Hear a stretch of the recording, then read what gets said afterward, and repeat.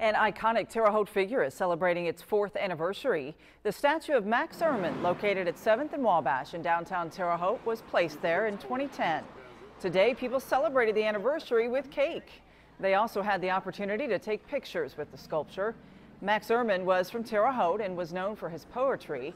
Max also received his annual waxing and cleaning to help preserve the sculpture. His words are now embedded in the walkway and on a plaque, so that people can really celebrate what Terre Haute has to offer and what it's offered for many, many decades and years and centuries. Now, Kramer says art spaces and the city of Terre Haute work together to help keep the statue clean, so it helps preserve the statue.